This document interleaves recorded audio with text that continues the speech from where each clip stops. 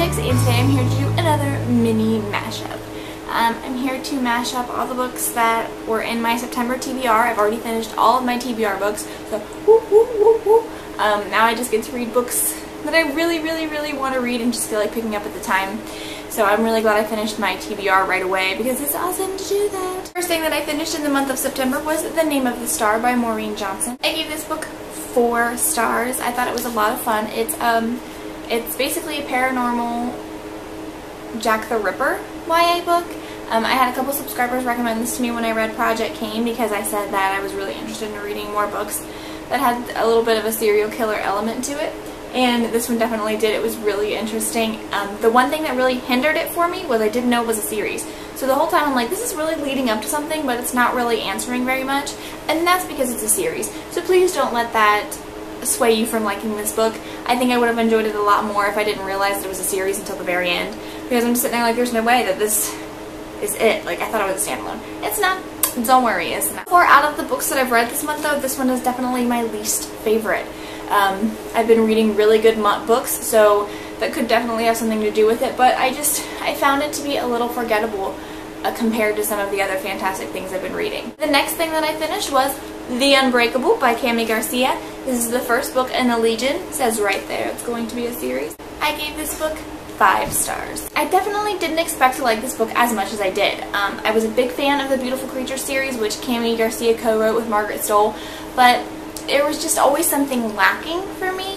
Not with this book, okay? I read this thing in like 2 days. I sat down and I devoured this baby. It was so unlike anything I've ever read. And actually, no. It was a lot like Supernatural, the TV show. You guys know I love it. And then the Summoning series by Kelly Armstrong. Not with all the crazy paranormal, all the multitude of paranormals, no. But it just had that kind of feel to it. And I definitely loved it. I had a big worry that this was going to be a doppelganger to the Mortal Instruments just because, you know, girl, her mother's missing or dies or whatever, and then 2 guys swoop in to save her from a demon. Sounds a little familiar. Let me just tell you that is where the similarities end. This book was nothing like anything I've ever read before, and I'm really liking the ghostly demon books lately, so if you guys know anything good, let me know in the doobly-doo. I think I said that in my last mini mashup just because I want to read some creepy books. It's about to be Halloween, yo. I need some creepiness in my life. Definitely if you haven't read this book, what are you thinking? Why are you watching this video? Get off the computer, go read something. Don't go outside, just go read. The next thing that I read was Cinder by Marissa Meyer. I was also pleasantly surprised by this book. There were a lot of books that I picked this month for my TBR that I knew there was a big possibility of me enjoying, but at the same time I was like, this could really suck. This was not the case for Cinder. I loved it. In fact, if you watched my mini Amazon haul yesterday, I've actually already purchased Scarlet, the sequel.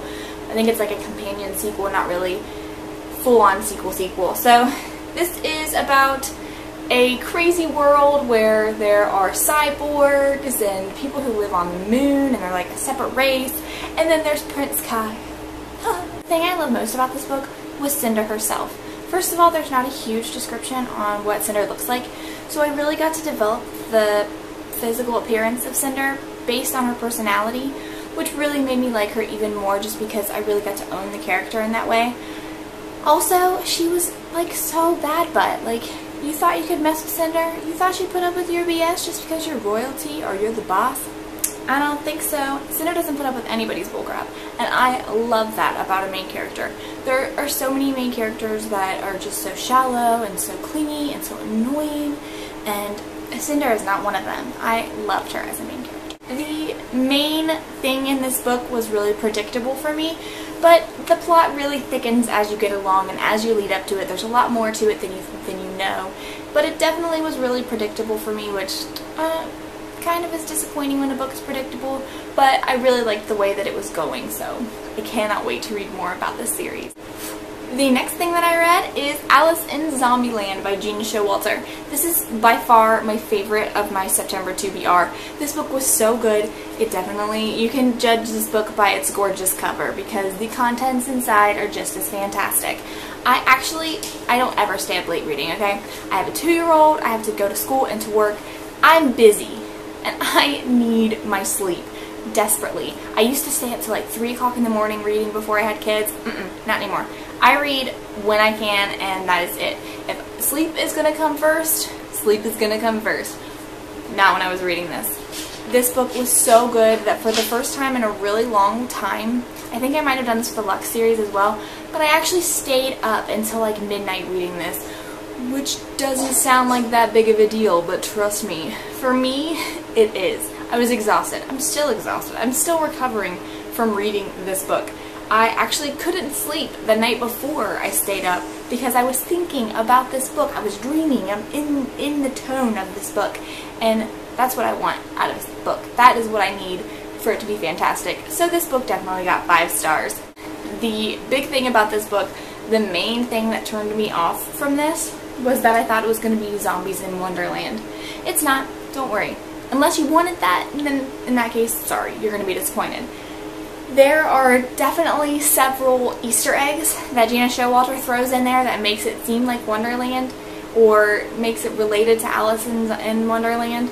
But this book is so much cooler. There was serious man candy thrown all over this book like it was a Hodunk homecoming parade. And the characters in this book definitely are one of my favorites ever. Like, Kat needs to just walk her little tootsie butt right out of the book and come and be my best friend. I loved her. She was so funny. Always adding humor to the book.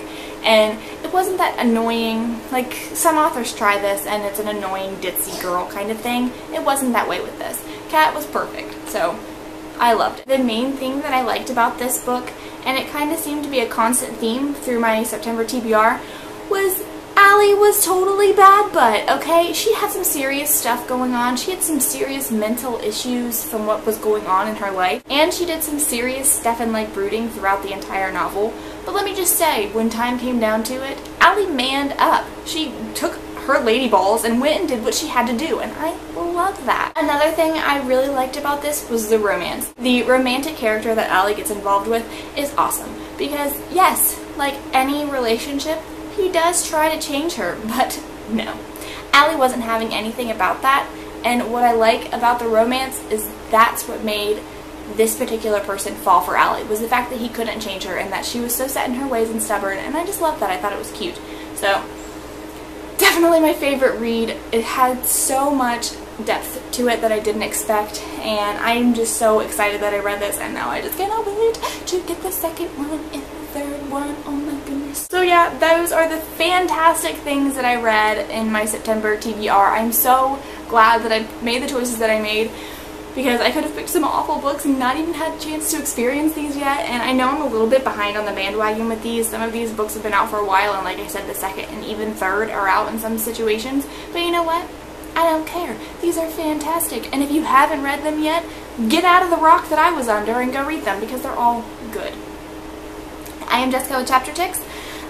This is my September TBR wrap-up, and I'm going to be doing another wrap-up with what I read later. I'm definitely finishing the Lux series this month now because I have the 4th and the 5th one, so I'll probably be doing a series because I bought the 4th and the 5th one, so now I have the entire series to read, and I'm almost finished with Origin, so I'm going to be finishing Opposition really soon too.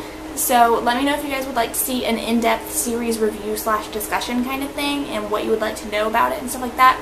And then I'm also going to be reading some of the things that I got in my haul yesterday. So I will have time, hopefully I'll have time to read a bunch and have another mashup ready before the end of the month. So I am Jessica with Chapter Ticks. I hope you guys enjoyed the mini mashup. Let me know what you thought below.